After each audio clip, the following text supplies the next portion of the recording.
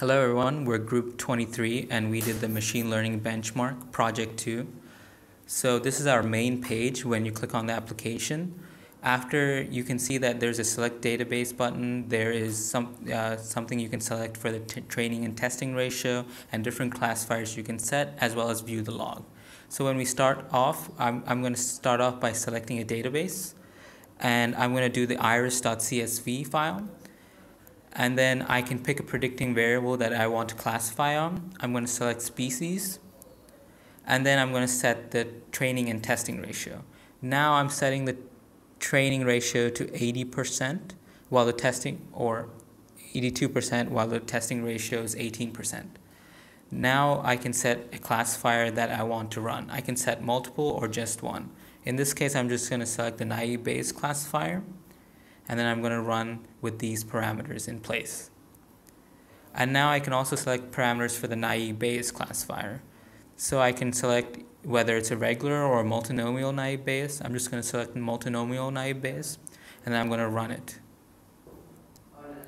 Currently, this just ran in our phone as opposed to the server. We have a connection to the server and we're able to upload data and run it there. However, we're not able to retrieve the models back and make it run on the phone. So for this demo purposes, we're running the models on our phone through Weka. So as you can see, after it finished running, you have the option to go to the logs and look at the results. So when we click on the logs, you can see that we selected the naive Bayes classifier, 82% on testing, and what we predicted on, as well as the file we chose, as well as the execution times for testing and training. It also shows the different results that are expected of our application to show performance for both the testing and training phase. And now I can either delete the logs or go back. I'm just going to go back and run different algorithms or classification algorithms. So now I'm just going to select a different database. This time I'm going to select data.csv, which is another classification data file. This one is from AF. This one is to predict cancer for patients, and we're just going to predict on diagnosis. And again, I can change it to a different ratio. I'll keep it relatively the same to 71%. And this time I'm going to run random forest and KNN, our two other classification algorithms. Now I'm going to set the parameters for this. So KNN by default is 1. I can set it to something else. I'm going to set it to 3. I'm going to leave the other distance, error type, and distance weight to the same. But for random forest, I've set the number of trees, the max depth, and the percent of each bag. For number of trees, I'm going to set 20.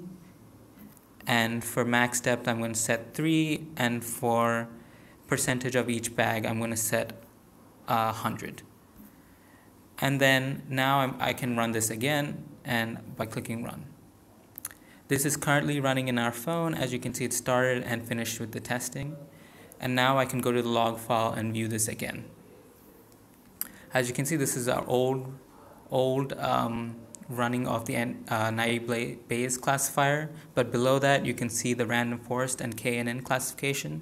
You can also see all the parameters as well as the execution times and the classification accuracies and things like that. And now I can either go back and delete the logs or do some other classification with other data files.